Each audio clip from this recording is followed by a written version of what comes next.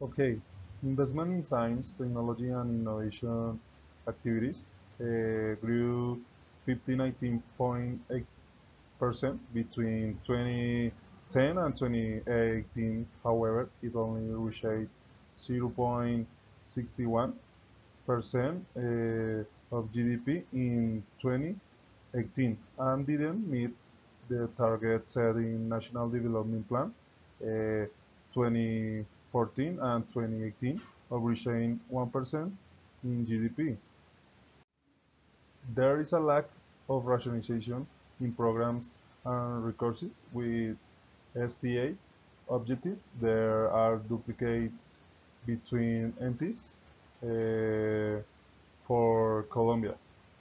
Researchers in Colombia have fewer resources they disappoint. In 2016, the average researchers in Latin America was 71 millions or USA dollars. In this point, the majority of researchers in the country are linked to higher education institutions, which limits the transfers of knowledge to the productivity and public sectors. Despite the fact the patent applications in the country increased 22% in the last years in Colombia. Colombia ranked second to last in the region, the second to last place in the region in 2016, with 21.7% of company in the manufacturing sector were classified as innovative but broadly and narrowly for the service in sector. In this case, it was 19.1%. Regarding the analysis of the 2020 report, we can say the following.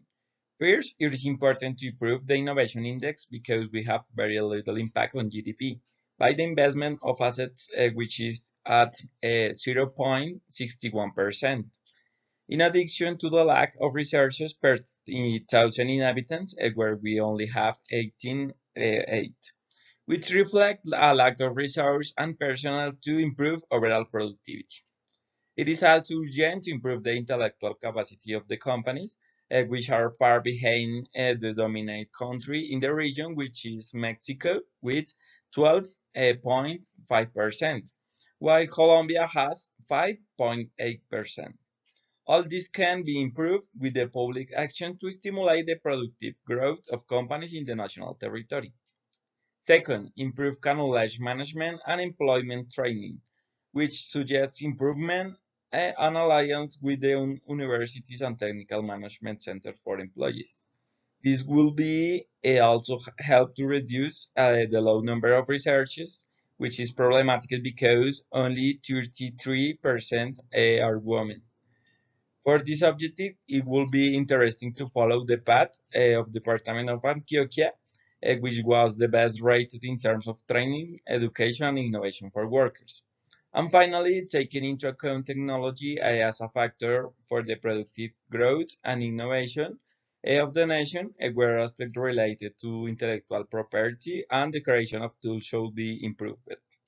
All this will improve with the alliance between the growth of knowledge management that will be materialized in improvement in the creation of technological tools, increase the productive factor through the territory. In order to compare two reports for the 2 years, it is important to highlight the following important point. First of all, investment, which is essential to apply by established public policies that spread the figures of foreign and domestic investment as well as supports companies to work all around the companies. Generation now less generation links with universities to improve the training of workers that is due to the dismal results in education for 2 years. The figures not encrown and we have to work to improve this. In innovation, it is essential to work for the effective reconstruction of innovation capacity with the objective of boosting investment and improving productive force improvement in physical and human capital. Through the expansion of the use of technologies and human capital, the events of the pandemic might encourage that the adoption of new technologies in the near future. It is recommended that a study be conducted the fiscal impact of the current provisions so that any reforms made to the that any reform of academic productivity incentive not only provides the right incentive to research but also provides the right incentive to research but also to reduce possible distortion in spending.